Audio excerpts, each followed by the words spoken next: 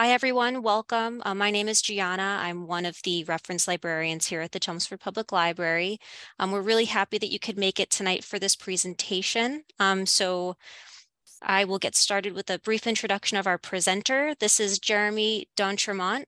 He is the author of more than 20 books and hundreds of articles on lighthouses and maritime history. He is the historian and president of the American Lighthouse Foundation, founder of Friends of Portsmouth Harbor Lighthouses, and historian for the U.S. Lighthouse Society. He has lectured and narrated cruises throughout New England, and he hosts the U.S. Lighthouse Society's weekly podcast, Lighthearted. Jeremy emphasizes the rich human history of lighthouse keepers and their families in his presentation.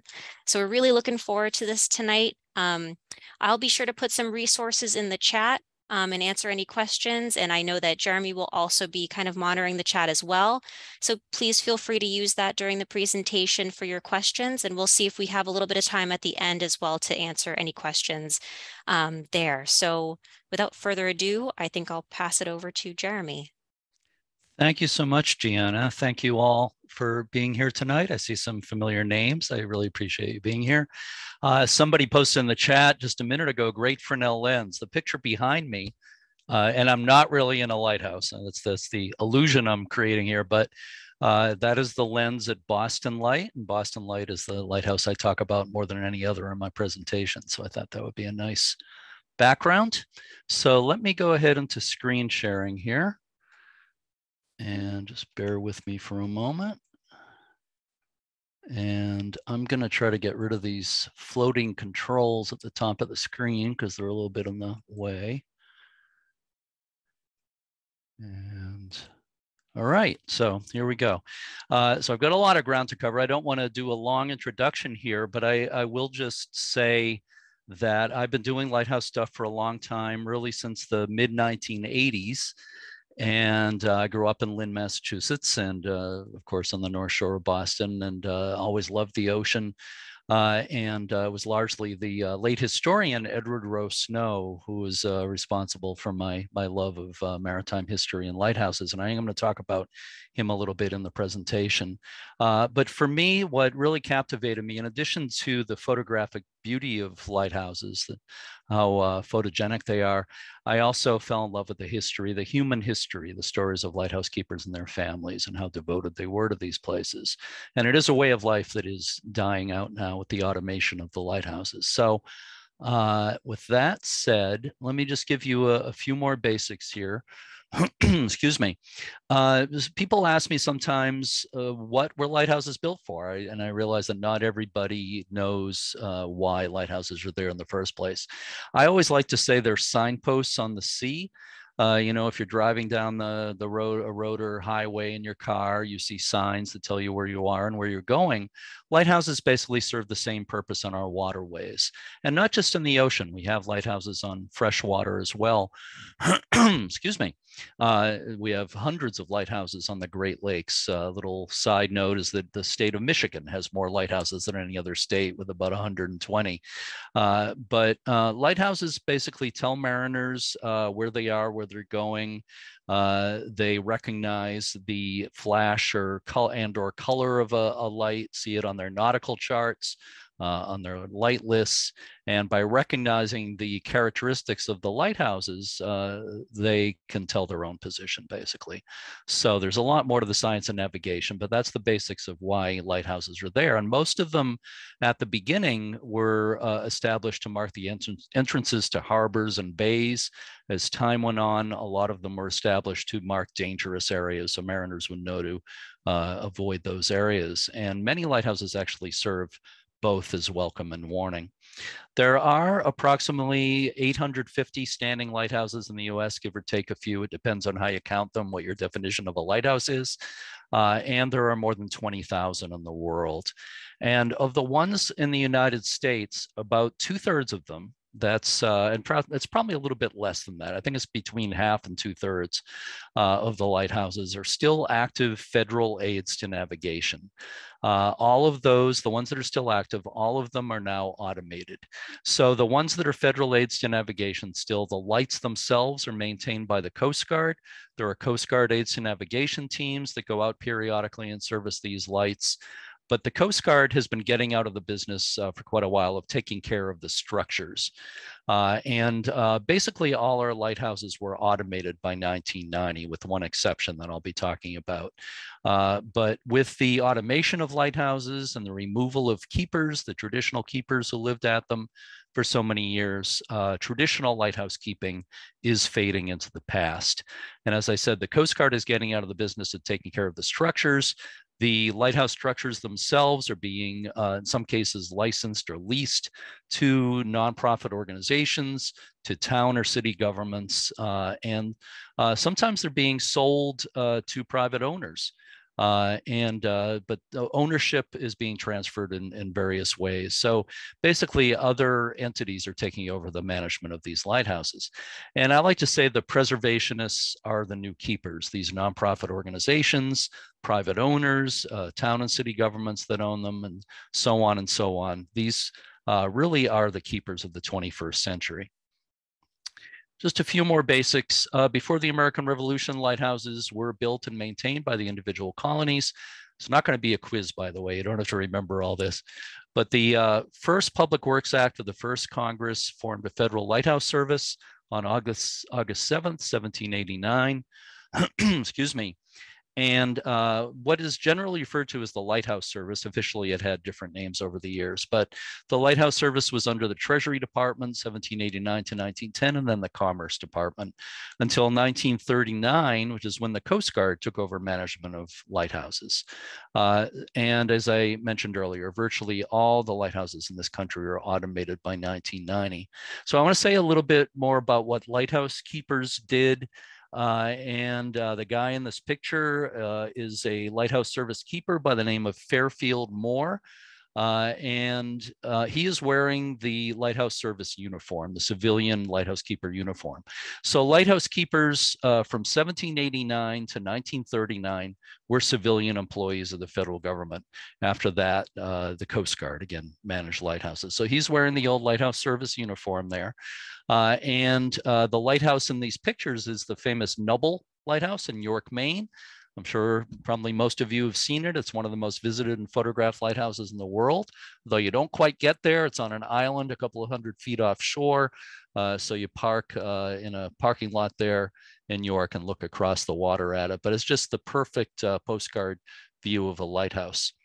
So he was keeper there in the 20s. And in 1928, the government, his bosses in the Lighthouse Service, asked him to list his duties as a keeper. And this is what he told. This is part of what he wrote down.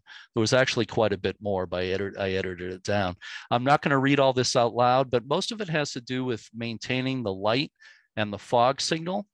And the light at that time was still a kerosene lamp inside a beautiful old glass lens. I am going to talk more about Fresnel lenses in a while. Nubble light still has its 19th century Fresnel lens, but it was a kerosene lamp, so that required a lot of care to keep it operating properly. And there was also a fog bell. You see the postcard on the lower right from the early 1900s. That is a fog bell tower near the lighthouse. You can actually see the bronze bell hanging on the side of that. Typically, those were about 1,000 pounds. Some of them were larger, but there was a clockwork mechanism inside that shed there. And the keeper would go out there every couple of hours or so and wind that up, and weights would rise up. As the weights gradually fell, a hammer would strike that bell, what they called a striker, would hit the bell every so many seconds. Mariners would recognize the sound of that bell and the intervals between blows, and that would help tell them where they were in the fog when they couldn't see a thing. So the fog bell was considered every bit as important as the light. Many places had fog horns, steam operated or later compressed air operated fog horns, but Nubble had a fog bell right up into the 1960s.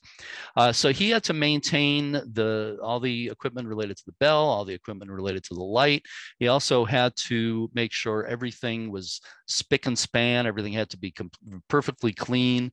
The buildings had to be painted. The grass had to be mowed. Basically, everything had to be pristine. He never knew when a lighthouse inspector was going to show up and do a white glove inspection, and he would be graded on that. Also, a lot of paperwork. There were daily logs to keep. records of purchases and the supplies he bought and everything else.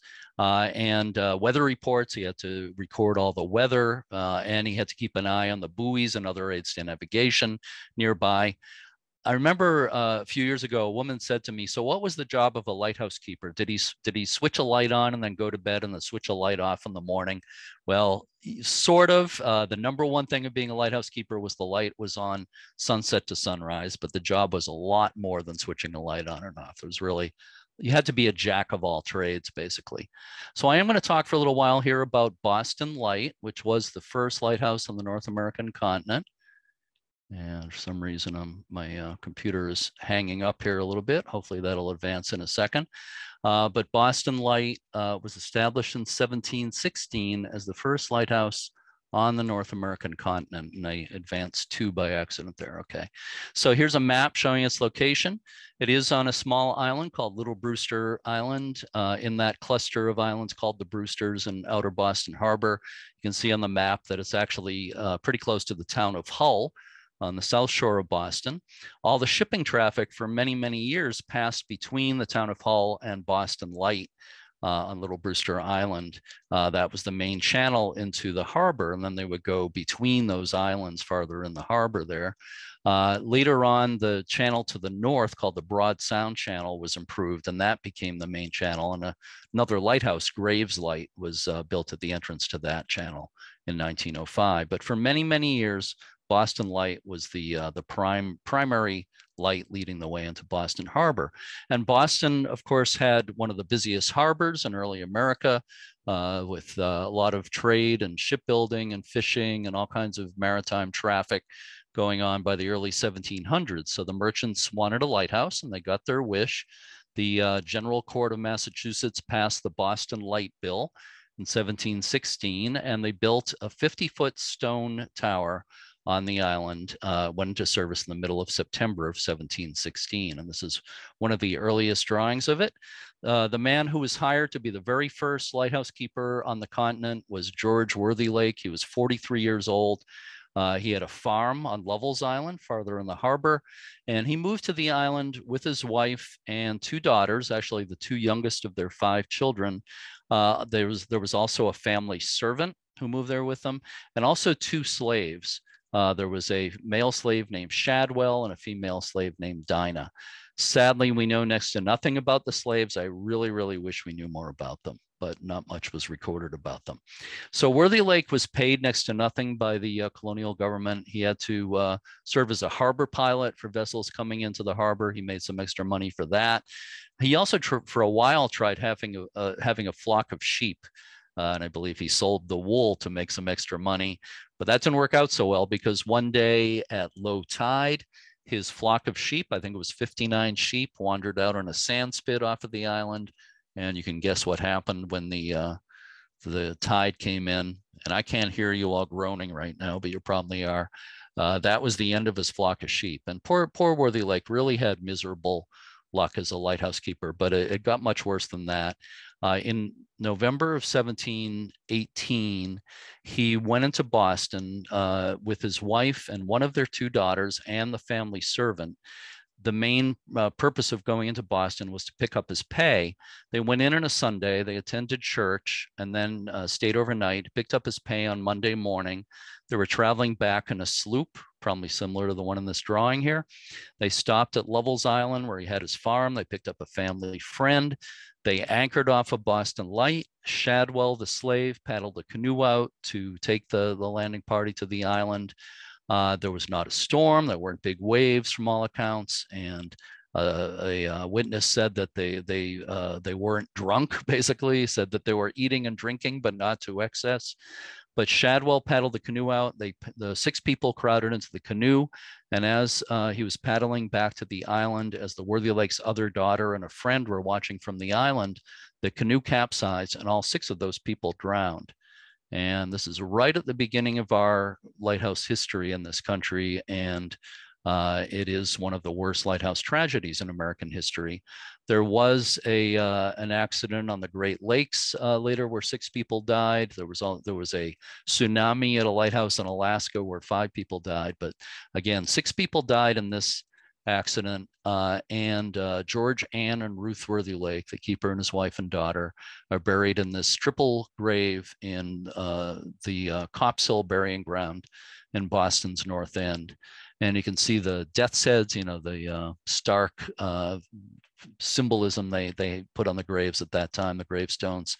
One interesting positive side note on this story is that this was carved by a young man, the stonecutter who carved these gravestones, subsequently married the Worthylake's surviving daughter. So there was something positive out of the whole thing. But a couple of other interesting footnotes. Cotton Mather, the famous minister in Boston, actually preached the sermon at the funeral. And Ben Franklin, who was 12 years old at the time and living in Boston, wrote a poem about it called The Lighthouse Tragedy, very loosely based on what happened. And he sold copies at the age of 12. His brother printed the copies, and young Ben Franklin sold copies of The Lighthouse Tragedy on the streets of Boston. Let me go back for a second here, because there was one more footnote I want to add to that. The second keeper who went out to Boston Light, his name was Robert Saunders, also drowned. He went out to replace Worthylake, and just several days later, he and two other men were in a small boat going out to meet a ship coming in. And then rough seas, the boat capsized, and two of the three men drowned, including Saunders. So people started to wonder if the island was cursed.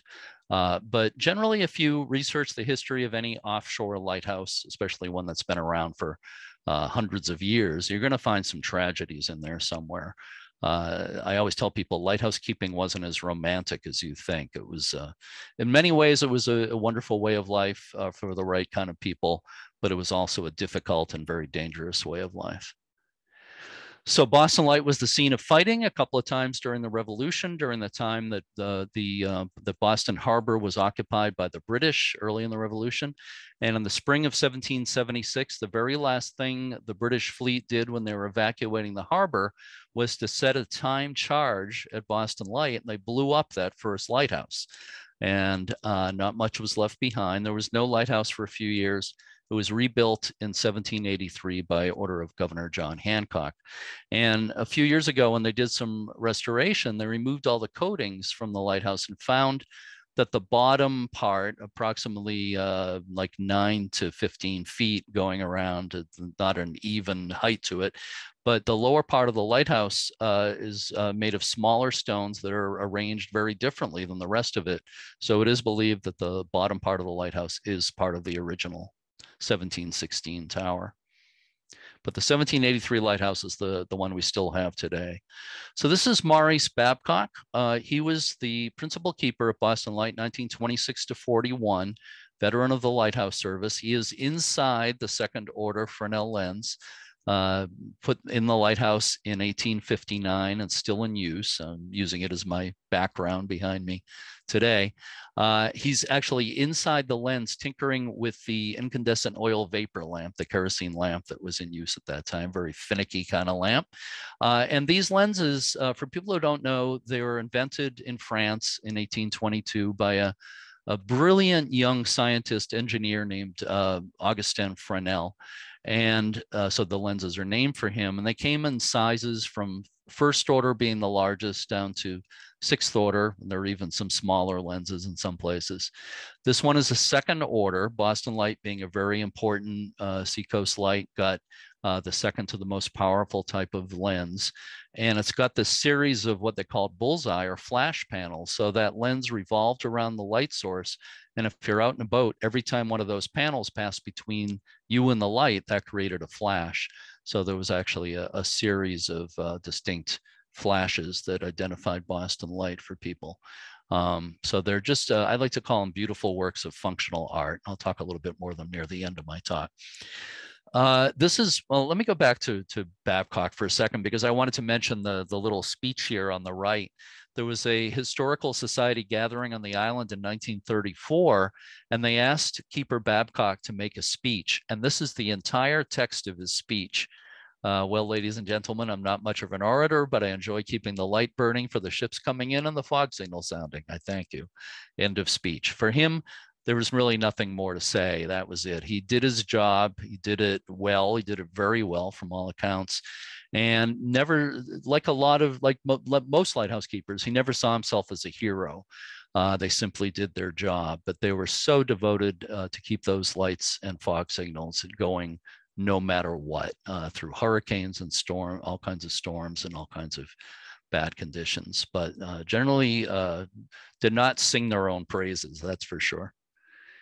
This is Ralph Norwood, who was an assistant to Maurice Babcock for a number of years in the 30s. And then when Babcock retired in 1941 as the last civilian keeper of Boston Light, Ralph Norwood became the head keeper. And he had actually joined the Coast Guard when they took over in 39. So he became the first Coast Guard keeper of Boston Light. There he is with his wife, Josephine, and on the right with their 9 kids. All 9 kids were born before Josephine was 30, which is kind of amazing. And amazingly, she actually lived to be 100 years old. She died not all that many years ago at 100. And the last of the Norwood siblings just passed away a few years ago. I was lucky enough to meet Josephine Norwood and several of the siblings back in 1991. I organized a family reunion for 3 of the families of Boston Light, and a few of them were there. The Norwood kids, of course, they weren't kids anymore by that time, but they told me they loved their life out there. They generally boarded with families on the mainland to go to school during the school year. They would spend the summers at Boston Light, sometimes school vacations, maybe sometimes weekends. But the summers were really the glorious time for them. And they, of course, did a lot of fishing, shell fishing. They would have rowboat races with kids on other islands, and they would sometimes play baseball. I remember Maurice Babcock Jr., who I interviewed, told me about them playing baseball out there, but he said the island was too small, and they would go to Great Brewster Island, the larger island next door, but it was still pretty small, and the ball would go in the water a lot. In the water was out, and the games didn't last very long. But you made your own fun at these places, and they found plenty of ways to do that. Also, like pie eating contests with kids on the other islands. They would explore abandoned houses on some of the other islands, and the forts and things that are in the harbor. There's over 30 islands in Boston Harbor, and there's really a lot to explore there. So they found ways to have fun. They made their own fun. And I'm going to play you a recording of Ralph Norwood. His grandson, Willie Emerson, wrote a book about his family's life at Boston Light. The book is called First Light. It was self-published in the 1980s. And he interviewed his grandfather, Ralph, on audio tape at that time. And so I'm going to play it for you, but the recording's not that great. So I put the words on the screen so you can understand what he was saying. But he was asked to describe the duties of a lighthouse keeper, and this is what he said. I can get this to play. Again, the computer's hanging up a little bit here, but it should play momentarily.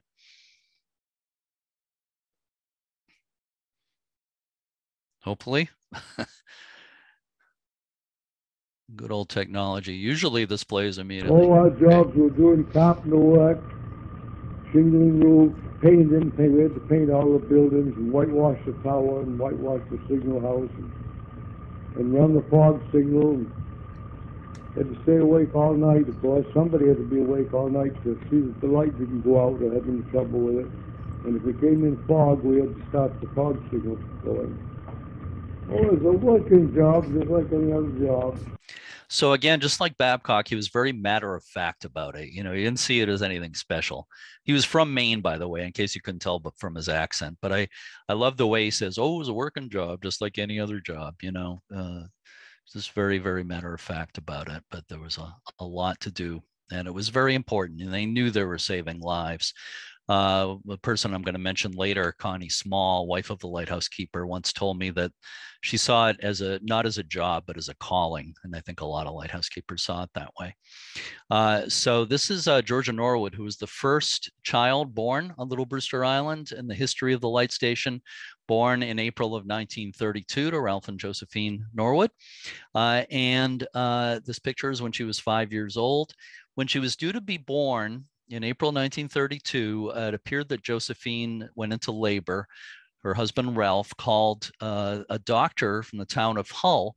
At the time, there was a storm going on, a very bad storm, and the seas were extremely rough. There were high seas, as they say. And this Dr. Walter Sturgis in Hull got somebody in a boat to take him out.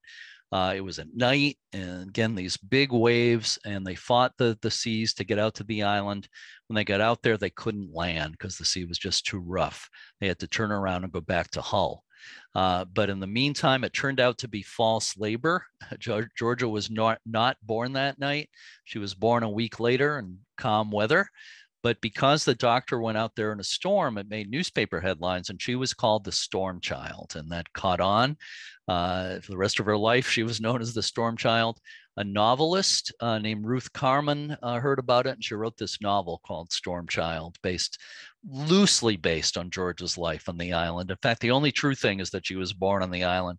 If you ever find a copy and read it, it's fun to read, but don't take it as true history. It's all made up, except for her being born there.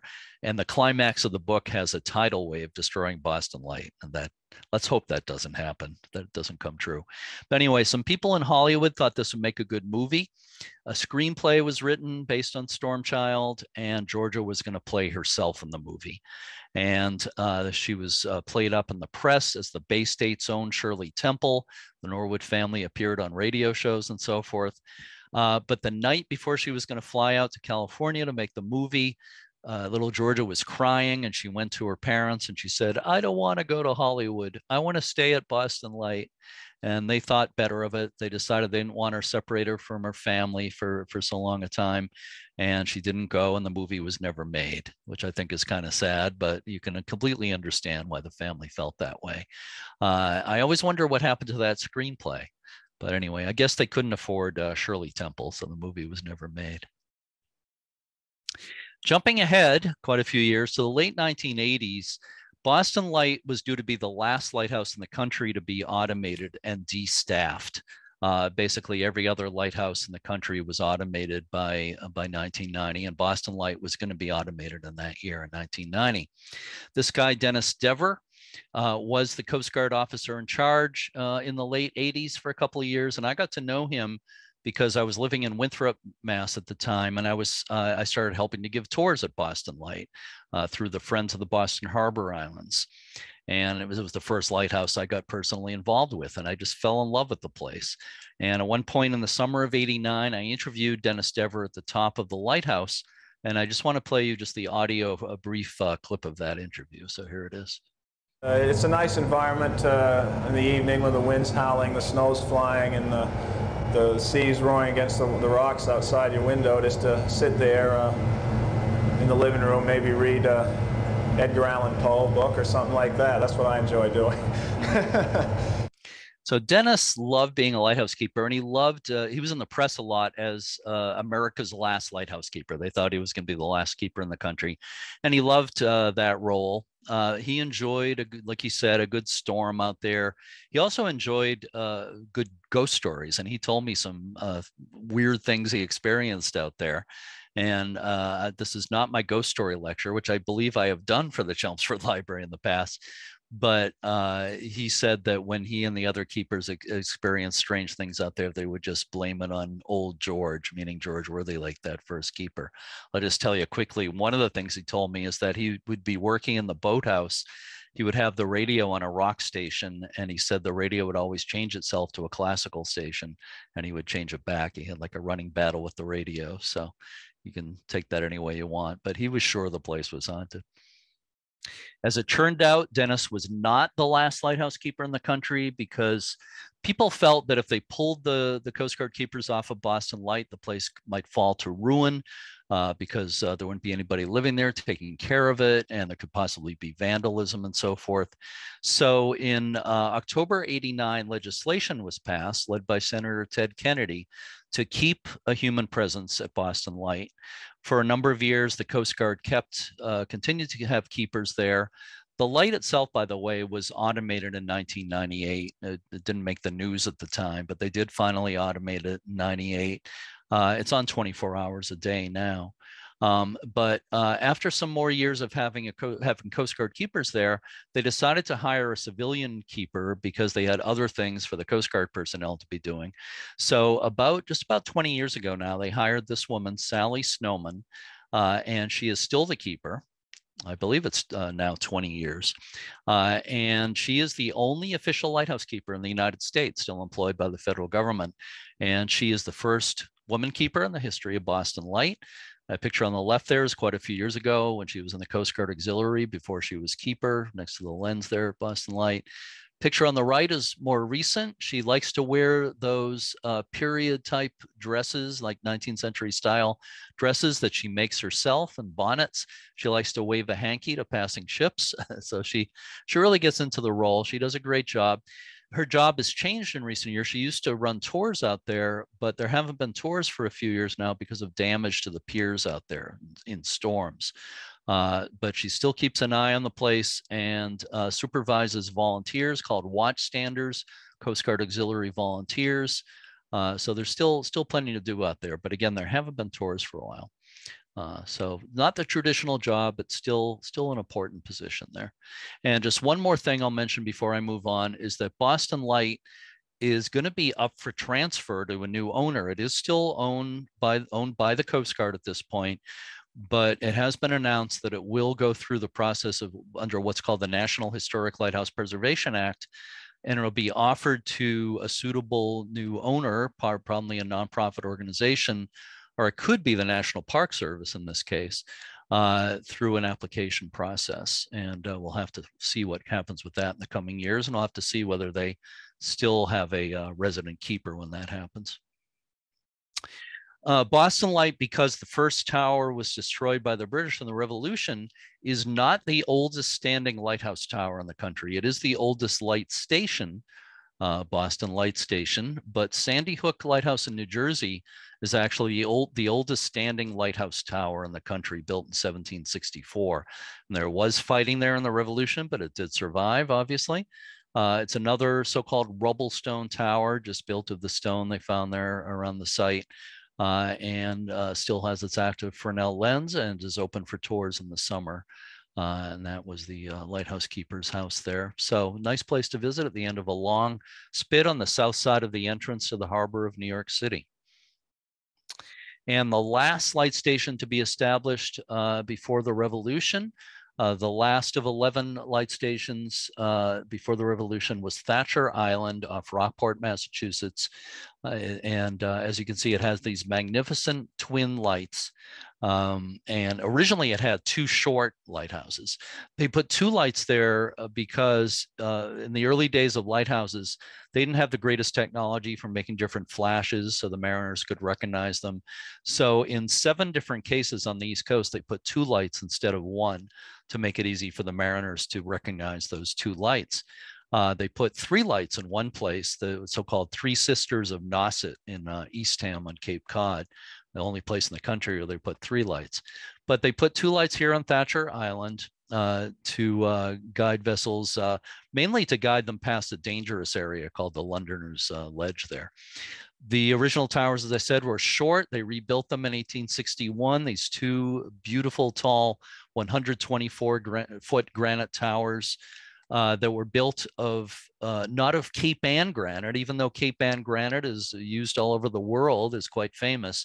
They used New Hampshire granite when they rebuilt these lighthouses. And the people of Rockport and Cape Ann wondered, you know, why didn't you use our granite? Why'd you use New Hampshire granite? And the only thing I can figure is they didn't have to pay sales tax on New Hampshire granite. Of course, I can't hear anybody, so I don't know if anybody's laughing, but it is a joke. And I guess they just got a good buy in New Hampshire granite.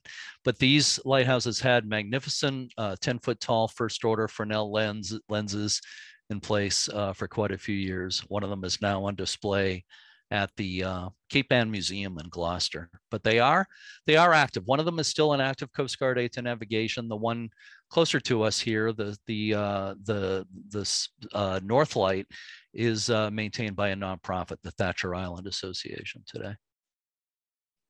And actually, all the structures now are cared for by that organization. This is one of my favorite lighthouse keeper pictures. This is George Keyser, who was an assistant at Thatcher Island in the early 1900s. Thatcher Island had as many as 5 keepers at a time. It was someplace where they would kind of train new lighthouse keepers in the lighthouse service before they sent them to other stations. They would be at Thatcher Island for maybe a year or so to kind of learn the ropes. They had the 2 lights to take care of and a powerful steam foghorn.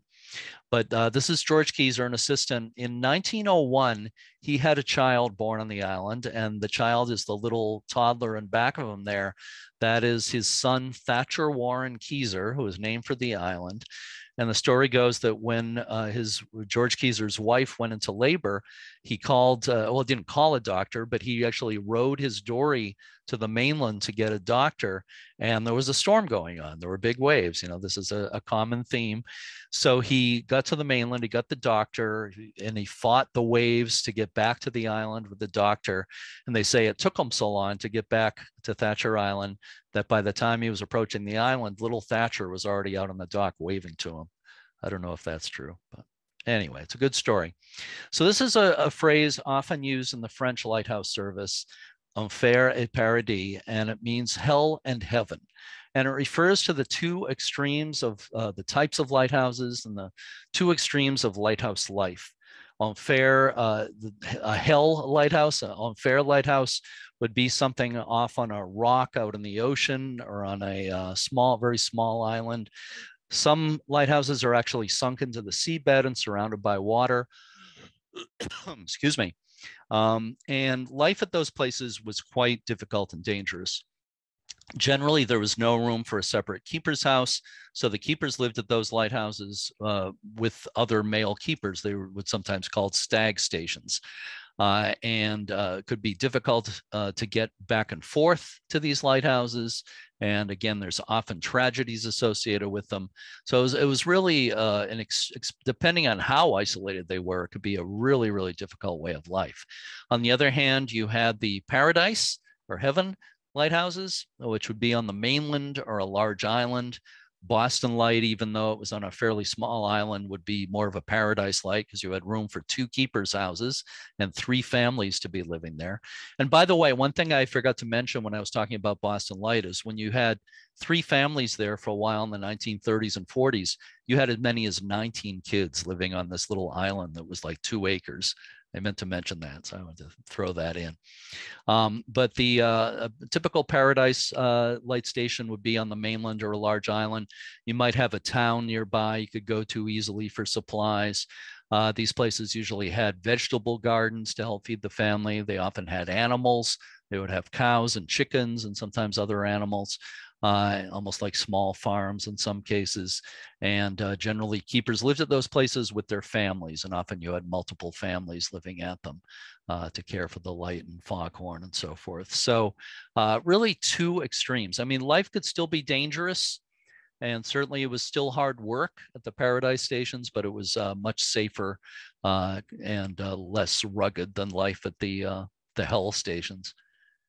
So this is probably the most famous lighthouse that I would classify as an enfer lighthouse. And again, I know my computer's being a little sluggish more than usual tonight, but this is a video clip I want to play for you here of Minot's Ledge Light, which is off of Cohasset and Scituate, Massachusetts on the South Shore. And it is 114 foot, let me go back here. It is a 114-foot granite tower built on a submerged ledge that's completely underwater. I mean, the ledge is completely underwater at high tide. You can see the Boston skyline in the distance in this photograph.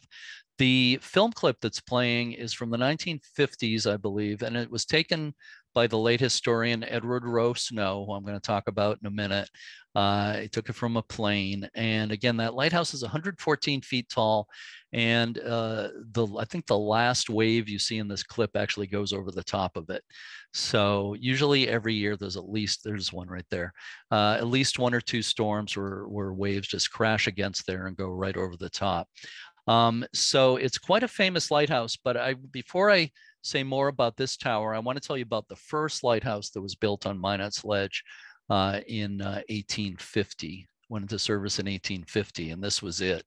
This is the first Minot's Ledge light. It was built because in the 1840s, an engineer by the name of I.W.P. Lewis did a survey of our lighthouses, and he said that a lighthouse was needed at Minus Ledge more than anywhere else on the Atlantic seaboard. There had been many shipwrecks in this area called the Cohasset Rocks. Minus Ledge was one of the Cohasset Rocks. There had been dozens of shipwrecks there in the years that preceded that, and some of them with loss of life. So largely because of the recommendation of IWP Lewis, funds were appropriated by Congress for a lighthouse, but they didn't appropriate nearly enough. People said, if you're going to build a lighthouse on Minus Ledge, you've got to build a granite tower in the tradition of Eddystone Light in England, Bell Rock Light in Scotland, and some of the other classic granite wave-swept towers in the British Isles. But our government was more interested in saving money at that time. So the first Minus Ledge light was built for only $39,500, which was a lot of money then, but not nearly enough to build a proper lighthouse at a place like this. They hired an engineer named Captain William Swift to design it, and this is the design he came up with: a 70-foot tower with iron pilings driven into the rock, and a 2-floor apartment for the keepers at the top with the lantern and light on top of that. I don't know about you, but I wouldn't have been too confident looking at that and taking the job of keeper there. Swift said that it would last for the ages. He said that waves and storms would sweep right through the legs and not do any harm.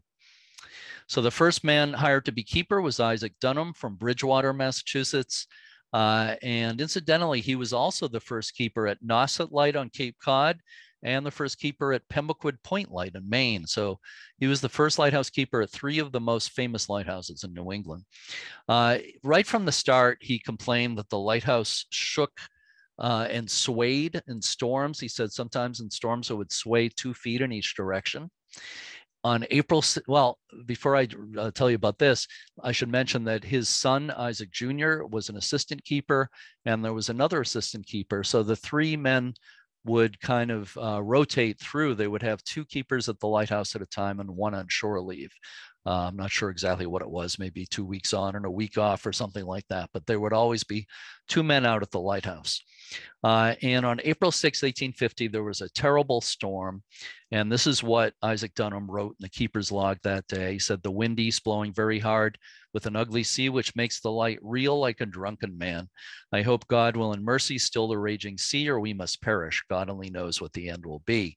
The lighthouse made it through that storm, but he and the other assistants lived through some more bad storms. And then in October 1850, all 3 of them resigned at once because they felt that they probably wouldn't live through the storms of winter, and I don't blame them at all. So they all resigned. And then a new keeper was hired. John Bennett was a veteran of the Royal Navy from England. And when he took the job, he was confident at first. He said, the lighthouse isn't going to fall over, it's fine. But then he was there for a storm or 2, and he changed his mind. And he actually put in an escape route. If you look closely, you can see the rope or hawser or cable that goes from the top of the lighthouse to a rock about 100 feet away. And you can see a keeper riding in a basket there, like a zip line down the rope there with a waiting boat. The idea was that keepers could escape that way in an emergency. Apparently, they did some practice runs with it, but it was never actually used in an emergency.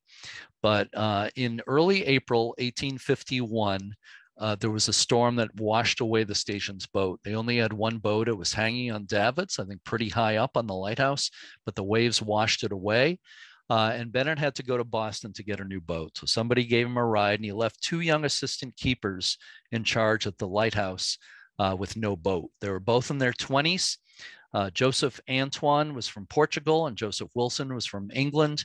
So they're out there by themselves with no boat.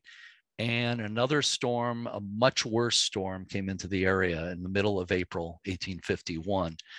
The night of the storm, people on shore in the area, Situate and Cohasset, could see the light flashing through the storm. And somewhere, I think it was a little after midnight, they heard the frantic ringing of the fog bell over and over again, like clang, clang, clang, clang. And it's not clear if the keepers were sounding it as an emergency signal or if the tower was swaying back and forth so fast it was causing the bell to sound over and over. But in any case, Soon there was no light, there was no bell, and anybody paying attention knew what had happened. Bennett went to shore about 4 a.m. in Cohasset and saw pieces of the lighthouse washing up on shore, and also articles of his own clothing that he had left at the lighthouse. So he knew what had happened. There's an artist depiction of the lighthouse falling over on the night of, or somewhere in the wee hours of the morning on April 17th. And the two young keepers apparently stayed in the tower to the last. They tried to swim for shore.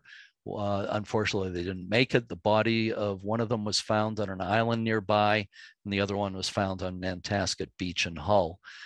So it is among the most famous tragedies in American lighthouse history. This is a note that was dropped in a bottle into the ocean by those two young keepers on the night of April 16th, Wednesday night, April 16th. The lighthouse won't stand over tonight. She shakes 2 feet each way now. Joseph Wilson and Joseph Antoine.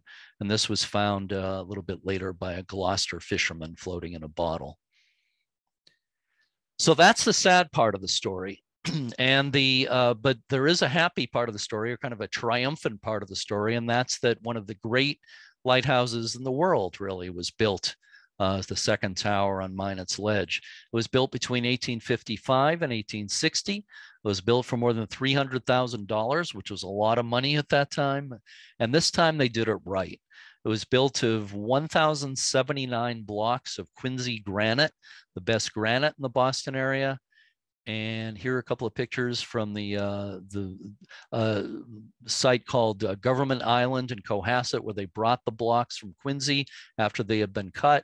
They made sure they fit together properly, and then they took them out to the ledge where the lighthouse was being built. And if you look closely, especially in the picture on the right, you can see how the blocks have sort of tabs and notches on them. The blocks were dovetailed together. That's in the tradition of, it comes from carpentry, dovetailing joints together, and that made it much, much stronger. It's almost like puzzle pieces fitting into each other. They're locked in together. And they also used very strong mortar. They also used iron dowels to hold the blocks together. And it was really built to last. And it has lasted through countless terrible storms out there. And here's they would hoist the blocks into place at the lighthouse site with a steam derrick, and the workers were required to be good swimmers. They could only work most of the time at low tide because the ledge was submerged at high tide.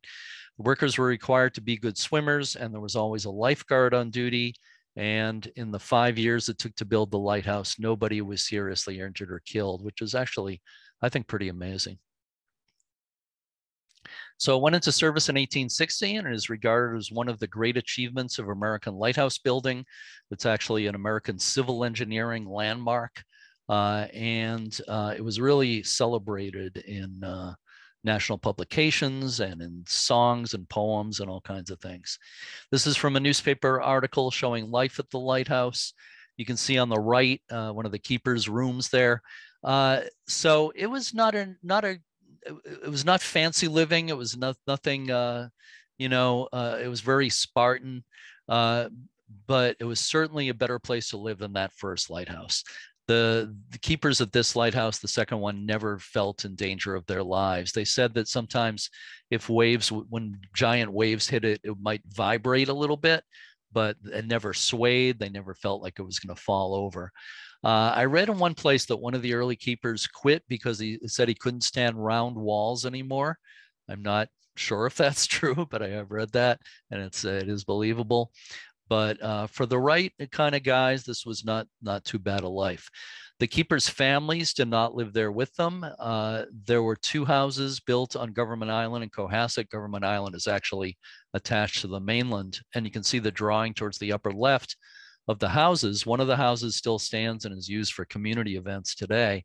So the keepers' families would be there, and whatever keeper or keepers were off duty would be there. They would generally assign 3 or 4 keepers to the lighthouse, and 2 or 3 of them would be out there at a time, with the others on shore leave.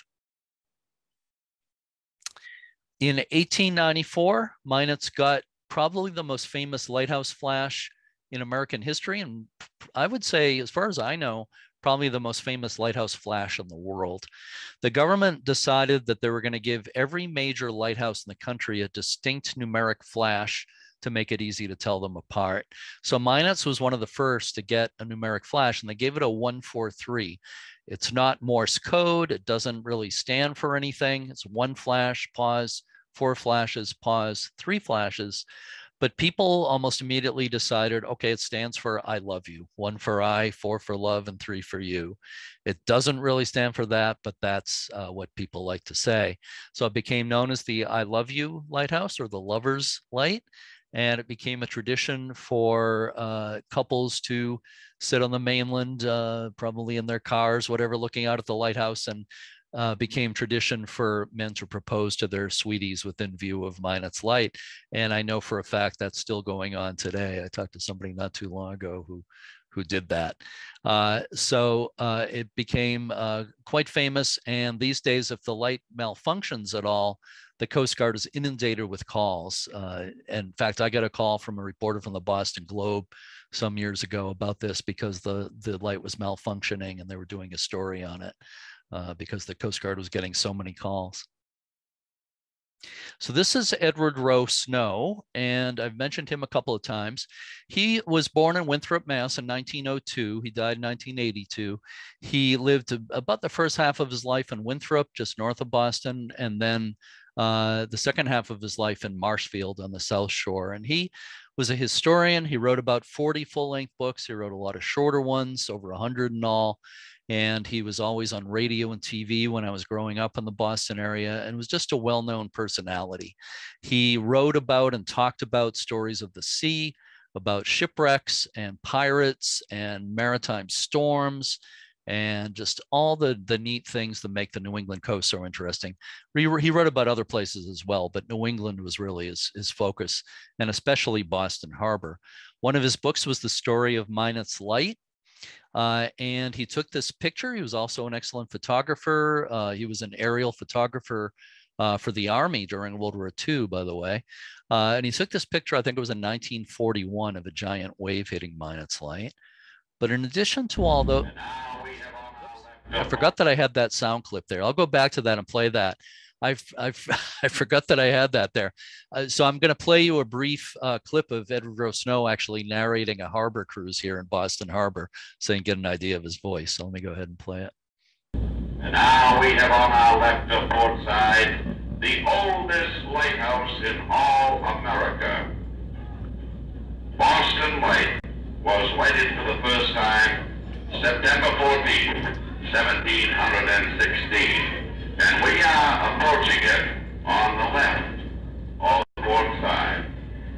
It is one of a group of 17 islands which make up the outer bay.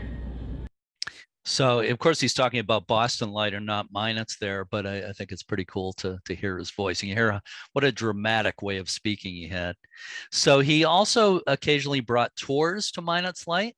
And this is film from 1940 of him bringing a group, if you can believe it, of 100 people out to Minot's Lighthouse.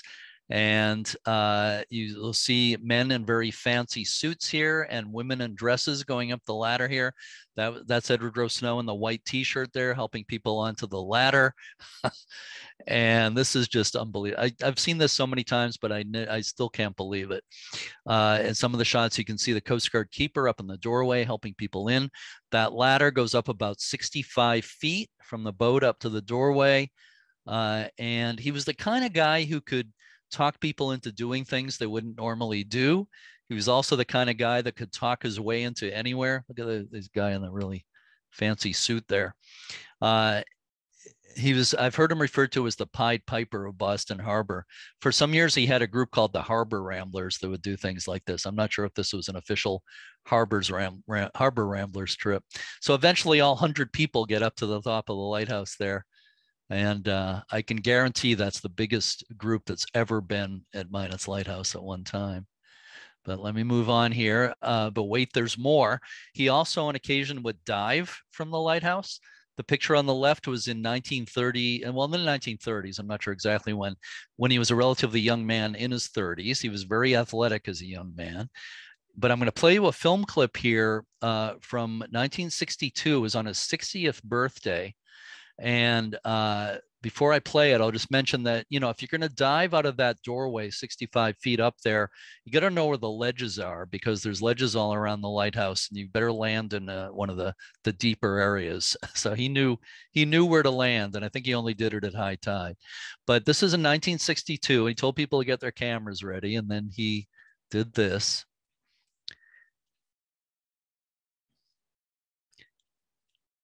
Watch carefully. And there he goes. And his daughter, Dolly Bicknell, is a really good friend of mine. And she says that she was inside the doorway that day when he dove out. And she said he did like a Tarzan yell, and then he dove. And she said, that's when I knew my father was crazy. But she means that in a good way. You know, he was the kind of guy who inspired people. He lived life with a passion. He inspired people like me to get interested in maritime history. He did not inspire me to dive out of a lighthouse. I passed my 60th birthday a few years ago and had no desire to dive out of a lighthouse. So this is the memorial built to those two young keepers who died when the first Minot's light fell over in 1851. You see the tablet there. It says they kept a good light, which is the nicest thing you could say about a lighthouse keeper. And the memorial on the right with the a third order Fresnel lens that was actually used out at the lighthouse for a while.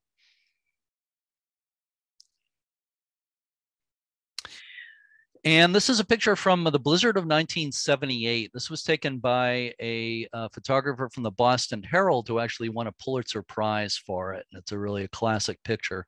He wrote a little essay that goes along with it. And he said the plane kept banking back and forth, and it was very windy, and the plane was vibrating. And he said just as he snapped the picture, or just after he snapped the picture, he threw up. But he said it was all worth it because he got a Pulitzer Prize, so he didn't mind being sick. So I'm going to jump up into Penobscot Bay in Maine. This is Saddleback Ledge Light. It's kind of a smaller version of a granite wave-swept lighthouse. It's in East Penobscot Bay. It's, if you know the geography up there at all, it's between Vinalhaven Island to the west and Isle of Haut to the right, two very large islands. Built in 1839. It's a 43-foot tall tower designed by Alexander Paris, who was a very famous architect. So it was better built than most lighthouses of that time. But the amazing thing is that the government saw fit to have a keeper living there inside the lighthouse with his family. This is the first keeper, Watson Hopkins, a painting of him, who went there in 1839. The picture on the bottom, that's the earliest known picture of Saddleback, photograph of Saddleback Ledge Light. And you see a wooden building attached to it. That building wasn't added until later, after Hopkins and his family were there. When Hopkins went to live there with his family, it was just the tower. They lived inside the tower. So this is part of a letter he wrote to Congress a few years later. He said he became keeper in December 1839 upon a salary of $450. That was per year.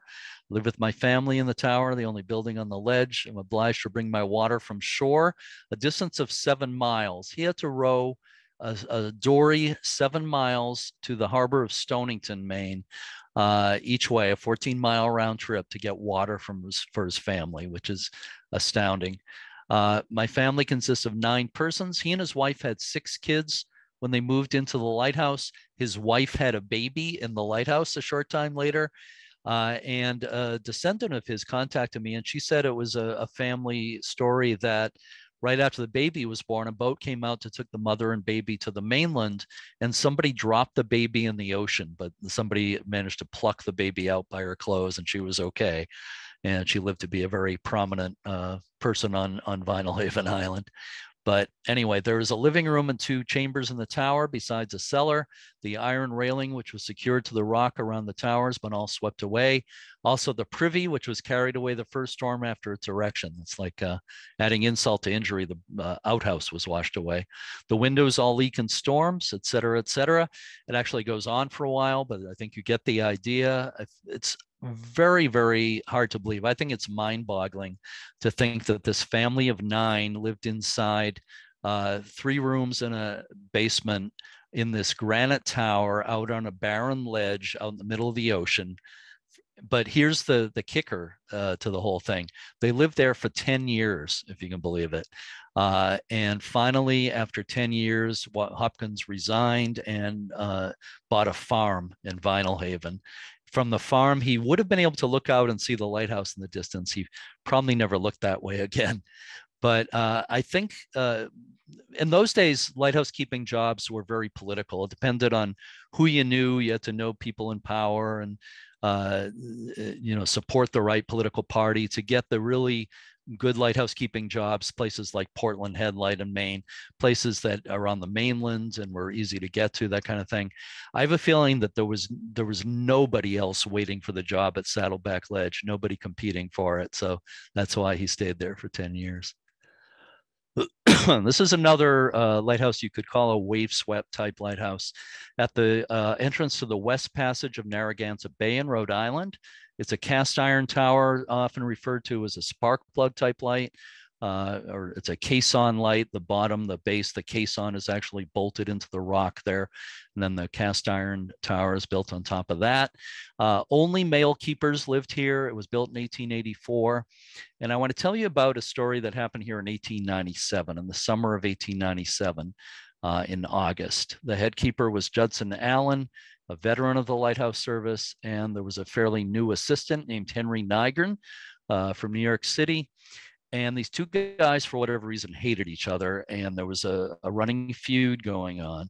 One night, a hot night in August of 1897, Allen went up in his bare feet to the lantern room and was lighting the lighthouse at sunset, lighting the light.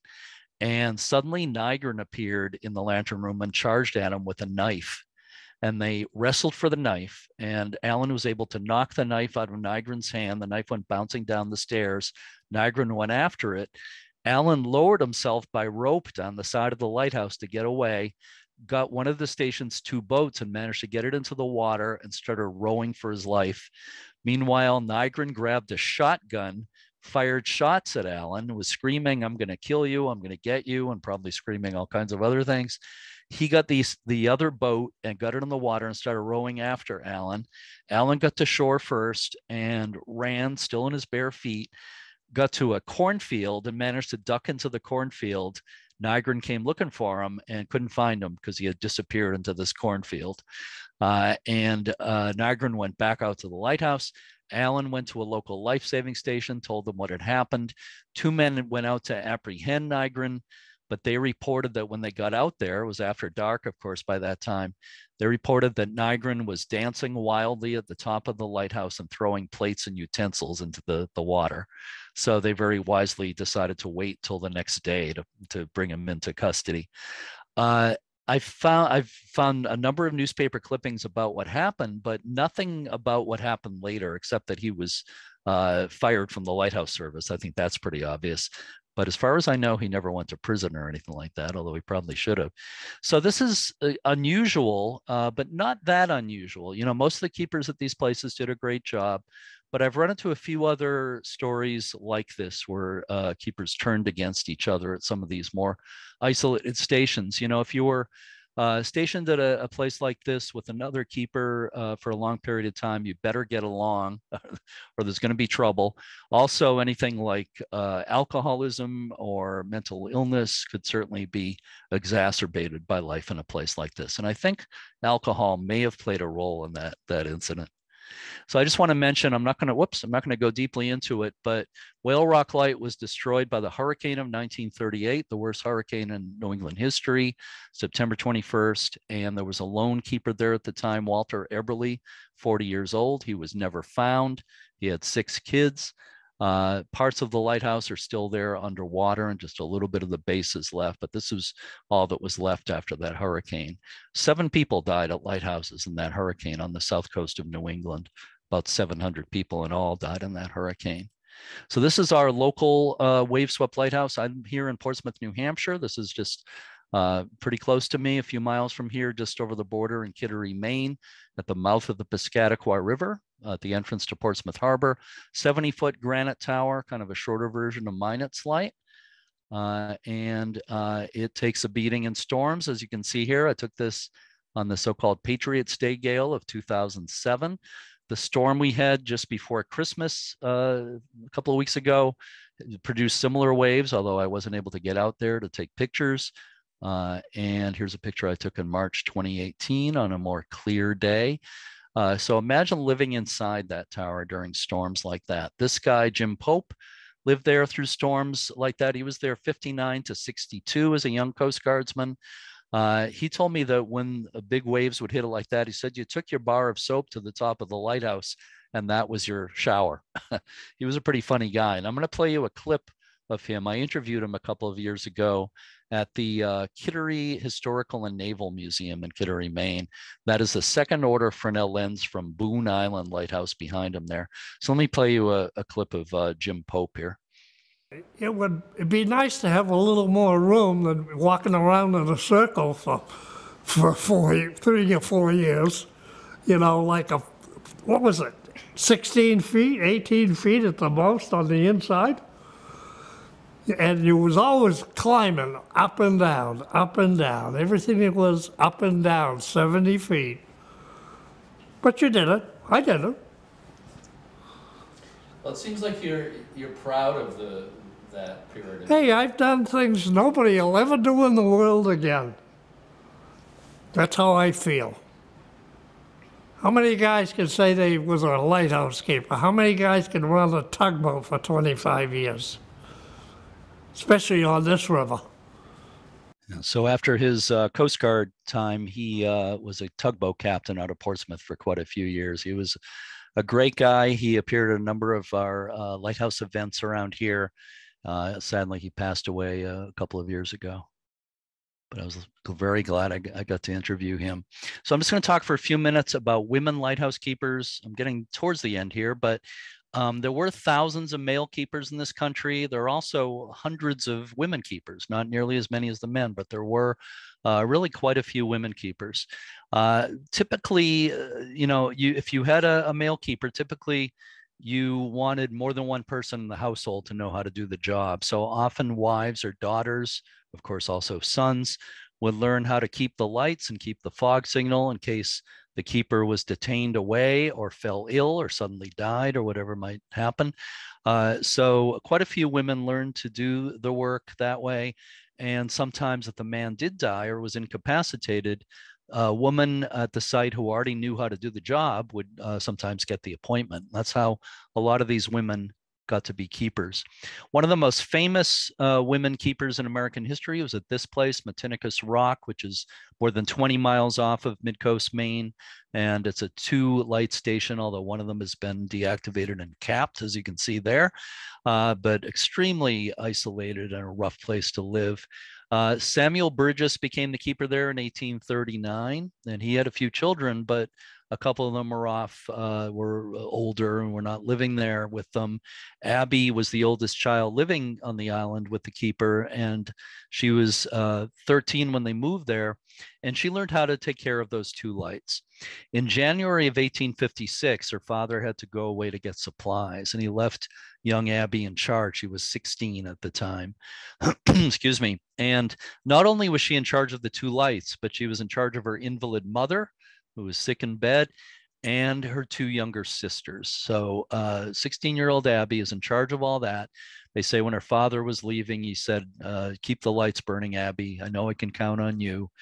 And soon after he left, a tremendous storm came into the area. And this is part of a letter she wrote to a friend about the storm. Early in the day, as the tide arose, the sea made a complete breach over the rock, washing every movable thing away. As the tide came, the sea rose higher and higher, till the only endurable places were the light towers. If they stood, we were saved. Otherwise, our fate was only too certain. But for some reason, I know not why, I had no misgivings and went on with my work as usual. So she, at the height of the storm, the keeper's house was flooded, and she actually moved her mother and younger sisters up into one of the lighthouse towers on higher ground, and they rode out the storm. But then there was actually a series of storms and extremely high tides for about 3 weeks before her father could return. And Abby, every night during that period, kept the 2 lights going. They never went out. and she took care of her mother and younger sisters, and they were low on food by the time their father got back. But everything was fine. And believe it or not, about a year later, the whole thing kind of replayed itself. It happened again where her father was detained away through a series of storms. And again, for I believe it was around 3 weeks again, she kept those two lights going and took care of her mother and sisters. And this time they were pretty much completely out of food by the time her father got back. She was written up in national publications, was said to be a heroine, and she married a lighthouse keeper, Isaac Grant. He became the head keeper at Whitehead Light in Penobscot Bay, and Abby became his assistant. They had a few children, but she died at the age of 53 of a brain disease. And this is part of a letter she wrote to a friend shortly before she died. I wonder if the care of the lighthouse will follow my soul after it has left this worn out body. If I ever have a gravestone, I'd like it to be in the form of a lighthouse or beacon. And that is Edward Rowe Snow on the right there, and his distant relative, Wilbert Snow, who was a poet in Connecticut. They had a little aluminum lighthouse made, and they had a ceremony. I think it was 1947. They had a gathering there. They put the lighthouse on Abby's grave. So she got her wish. She got her lighthouse on her grave, and it's still there today. I took this picture a few years ago in a little village of Spruce Head. And I want to tell you, so many women keepers I could talk about, but I just want to talk for a couple of minutes about Ida Lewis at Lime Rock Light, Newport, Rhode Island. Ida Lewis is probably the most famous lighthouse keeper in American history. Not just the most famous woman keeper, but probably the most famous lighthouse keeper, period. This is Lime Rock and Newport Harbor, and it's not much of a lighthouse. If you look closely, you can see where the light is below the flags there, below the American flag. The light is on the side of what was the keeper's house there. It's an inner harbor light. It didn't need to be seen more than a couple of miles. So rather than building a tall lighthouse, they just put the light on the side of the keeper's house. And it is now a yacht club. That's why there's decks built onto it there. This is Ida Lewis. Her father, Hosea Lewis, was the first keeper of that light in the mid-1850s. And Ida, very similar to Abby Burgess, about the age of 13, learned to take care of that light. And her father had a stroke, and Ida was basically the keeper of that lighthouse for about 56 years, even though she didn't get the official title until she was about 40. But she was really the keeper of that light for well over 50 years. And she became quite famous. She became she was recognized as the best dory handler in Newport, which is saying a lot for a maritime town like that. She was very strong, very excellent, expert rower of the dory. And she was also a good swimmer. And in the course of those more than 50 years there at Lime Rock, she rescued at least 18 people from drowning. But it's thought that it was probably more like 30 or so, but she didn't like to brag about it, and she didn't like to talk about her rescues, but it was probably about 30. In 1869, she rescued a couple of soldiers from nearby Fort Adams who were in a sailboat accident. She went out and hauled them into her dory and got them to safety. And that made newspapers all over the country and made her famous. She made the cover of Harper's Weekly in 1869. As you can see there, the most popular periodical of the day. The people of Newport in 1869 on the 4th of July gave her that really fancy dory that had mahogany seats and gold-plated fixtures, and they paraded her through the streets of Newport on the 4th of July parade.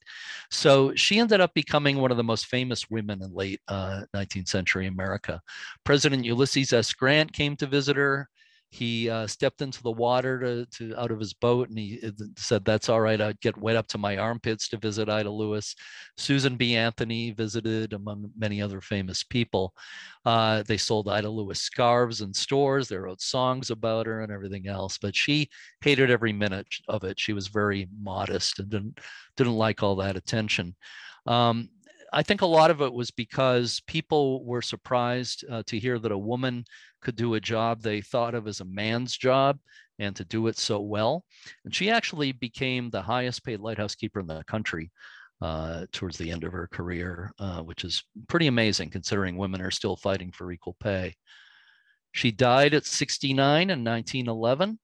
When she died, they actually named the light after her. They had a huge funeral for her with all the local lighthouse keepers came, among hundreds of other people.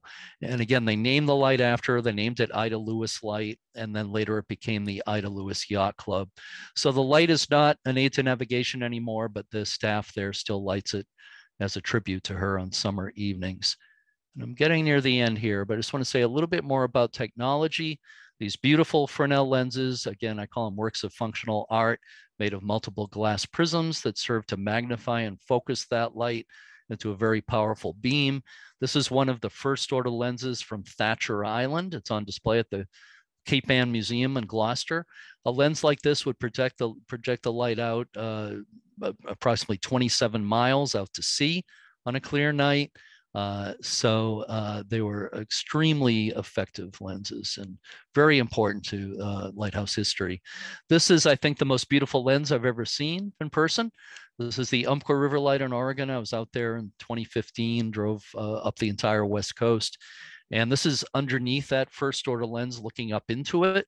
It's got those alternating ruby red and clear panels. And as that rotates around the light source, it creates an alternating red and white flash. The flash is beautiful, and I just think the lens is incredible. This is Seguin Light in Maine, the only first order lens still in use in northern New England, and it doesn't rotate or flash. It's just what they call a fixed lens, but still quite beautiful and dramatic. Very powerful light at the mouth of the Kennebec River. And this is, again, that second order lens at Boston Light, that rotating lens that's still in use there. And I got to spend a night at Boston Light a few years ago by invitation of Sally Snowman.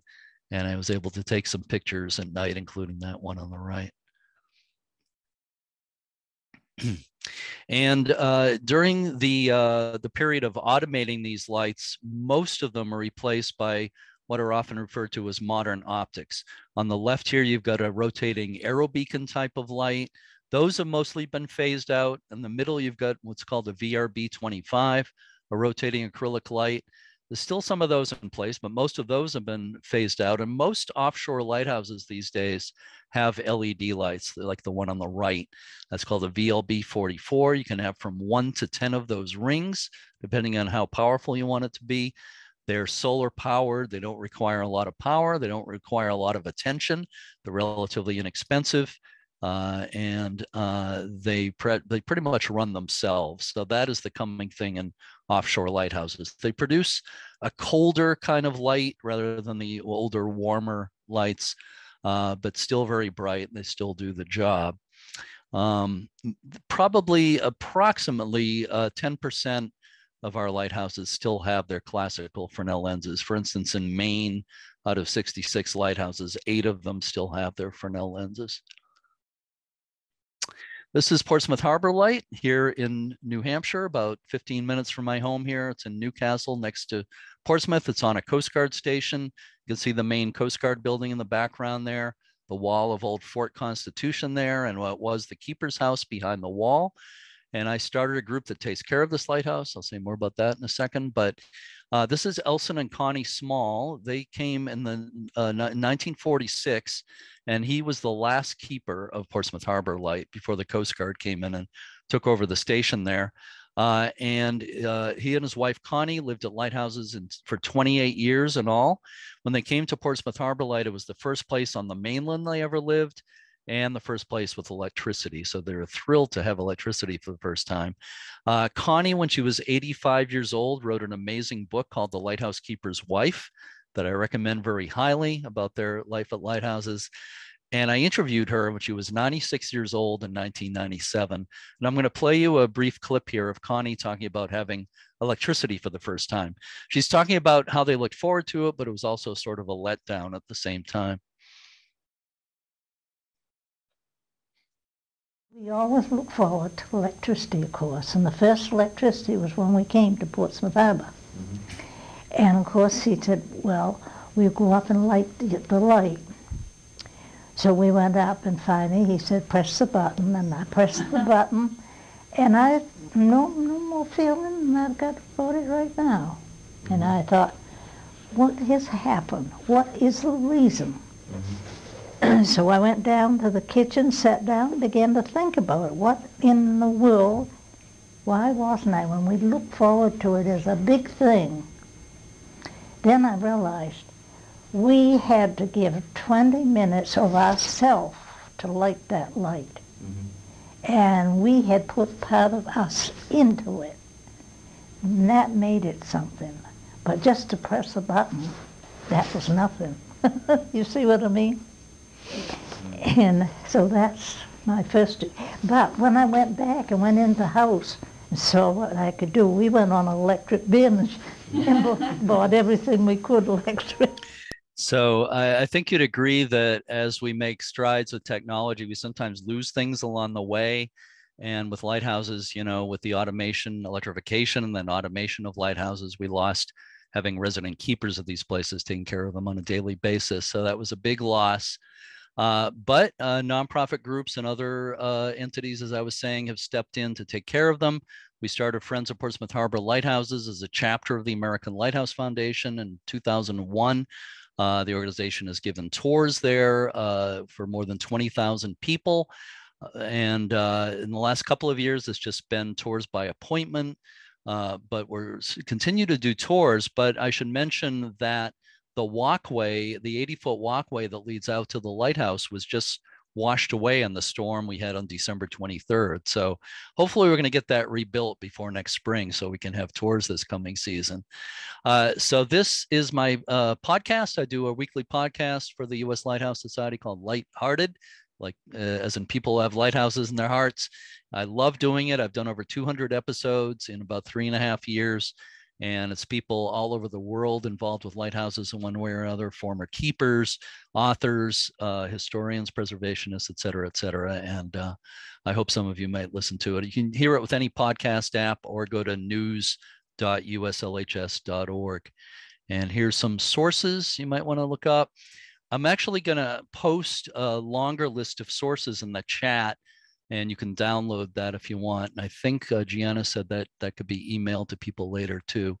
So I'm going to come out of screen sharing here. I think I've run a little long. I hope we have a few minutes for Q&A. Let me come out of screen sharing. Here we go. Hi. Okay, I'm relieved. I see there's still 49 people here. When I do these presentations, I was saying to you, Jianna, I can't see anybody, so I don't know if anybody's still here until I end. So we do have a couple more minutes. If anyone does have any questions for Jeremy before we wrap up. Oh, I see some things in the chat. I'm not seeing it in the chat. In the chat, I'm not seeing any questions.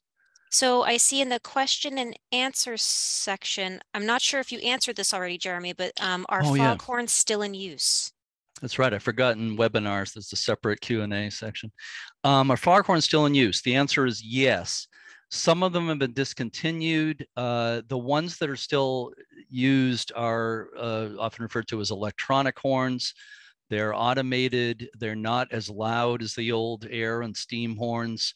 They kind of, I'm sure some of you have heard them. They have different tones. So some of them, one at Portsmouth Harbor Light is like boop, boop, and some are more like boop, boop. You know, they're all different tones and timings, but they're now mariner activated. So if you're out in a boat in the fog and you want to hear the horn to help tell you where you are, you get on your VHF radio on the proper channel, push the mic button 5 times, and it turns the horn on.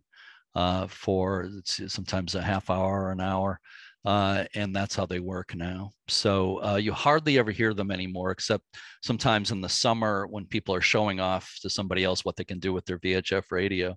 But they are still officially used.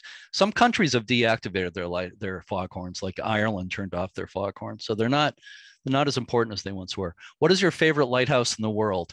It's hard to name just one, but I will say that I was just, speaking of Ireland, I was just in Ireland for the month of July, most of the month of July. There's a lighthouse there called Fastnet off the south coast of Ireland that is so spectacular. And that's right up there at the top of my list at this point. For beauty, I love Portland Headlight in Maine, but I love minus light. It's not the most beautiful, but it's just fascinating. So I love a lot of them for different reasons. But Google Fastnet Lighthouse and look for pictures. It's just incredible. That's Fastnet, one word, Fastnet. Any advice on being a volunteer lighthouse keeper? There are a few organizations that have caretakers, usually on a seasonal, yearly basis. They'll have caretakers living at the places in the summer. Thatcher Island, the Thatcher Island Association of Rockport is one of those. Seguin Light in Maine is another one that does that. There's a couple of places like that in the Great Lakes. I think Tawas Point Lighthouse in Michigan. So there's a bunch of opportunities like that. East Brother Lighthouse in San Francisco Bay is currently looking for resident keepers. It's a B&B, so those would be employees. So they're currently in a search for that if you want to apply for a job out there. But the two places that I think of first in New England for that would be Seguin in Maine and Thatcher Island. There's others too. I'm racking my brain, but I want to answer the other questions too. But those are some of them. Can you stay at any lighthouses? Yes, there's quite a few you can stay at. They're kind of sprinkled around the country and around the world. In New England, Little River Light, way up the Maine coast, you can stay at. The Rose Island Light in Newport Harbor, Rhode Island, you can stay at. It's a really beautiful place.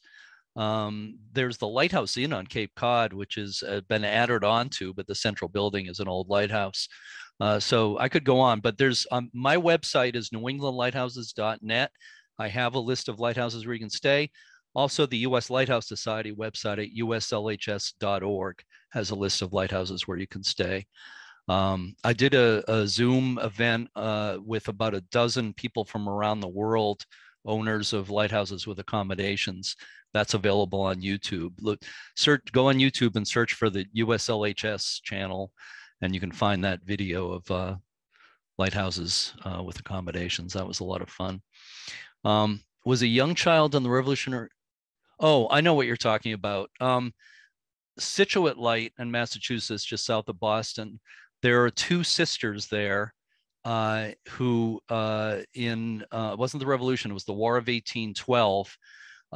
Their father was the keeper, and they weren't small children. They were young women, both, I think one in the late teens, one in the early 20s. And a British warship came into the harbor. They grabbed their fife and drum. They saw the soldiers coming in small boats off the ship to raid Scituate Harbor. They got their fife and drum. They started playing Yankee Doodle. The soldiers heard it, thinking the American, the local militia was approaching. They hightailed it back to the ship and left Scituate Harbor. So those sisters were credited with saving Scituate, possibly from being set on fire or whatever. And there are, I think, several children's books about the Lighthouse Army of Two at Scituate Lighthouse. So I think that's what you're referring to there. So I know I talk kind of fast there. There's a lot of ground to cover. I hope I answered your questions okay. So I don't know if there's any other questions. And I see it's getting close to 8:30 here, and I think that's when we need to wind this down, right? Yeah. So, and before we kind of wrap everything up, first of all, I do want to thank Jeremy for being here tonight. This was a really great presentation. So always happy to have you here to talk to us about lighthouses. Thank you. And thank you to everyone who was able to join in tonight. Thank you for all of your lovely comments down below here. That's great.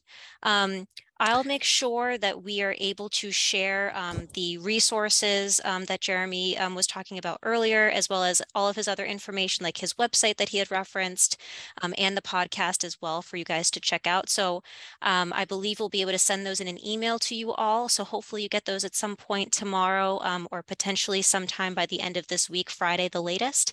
So keep an eye out on that. But yes. If I could just quickly say, somebody asked a question in the chat rather than the Q&A. What was the lens with the red and white panels? That was Umpqua, UMPQUA, Umpqua River Lighthouse in Oregon. Incredible first order lens. So just wanted to get that in. And I just posted the list of sources again. If you want to, you can actually download it from the chat, or like Jianna just said, it will be emailed. Yes, yeah, you won't miss out on that. All All right. right. Well, thank you again, Jeremy. We really appreciate it. You're very welcome. Thank you for having me. Thank you, everybody, for listening. All right, everyone. Have a good night. Good night.